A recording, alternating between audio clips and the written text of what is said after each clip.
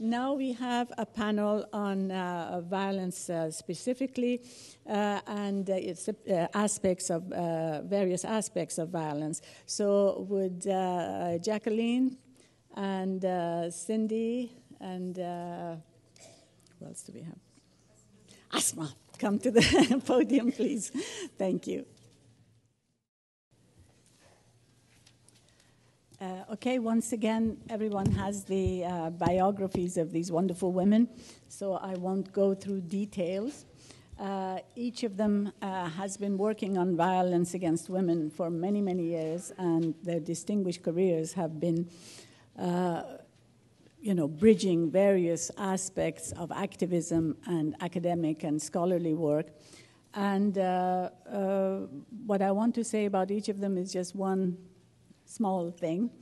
Asma Khadr was actually the woman who put the issue of honor killing on the map.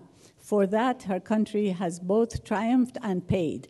On the one hand, they think as if people think around the world as if Jordan was the place of honor killing, which really is by no means the case. The thing exists everywhere.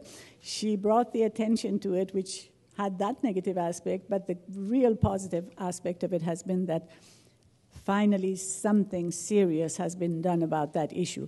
Asma's career is wide-ranging, from founding human rights organizations, founding Siggy Jordan, which is WLP's partner organization, to being in the cabinet.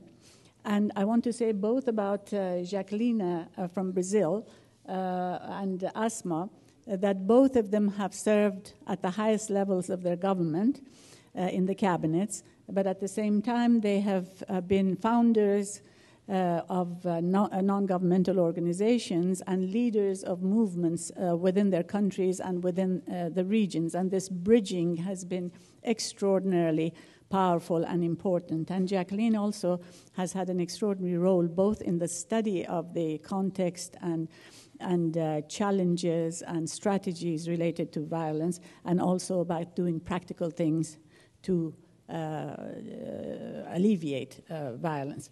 And Cindy, last but by no means least, is our head of our partner organization, WLP's partner organization in Nigeria, Baobab for Women's Human Rights. And Cindy also is a long-time activist leader, and she has had a tremendous presence on the scene, international scene. She has done a lot in terms of mobilizing women in the region and also women in Nigeria. One of the most important things that she's doing, and there are a myriad of things, but one of the most important things she's doing is mobilizing young women, especially the university women, through leadership to help alleviate women both in Nigeria and elsewhere. So without much ado, we go to the panelists. First, Asma Khadr.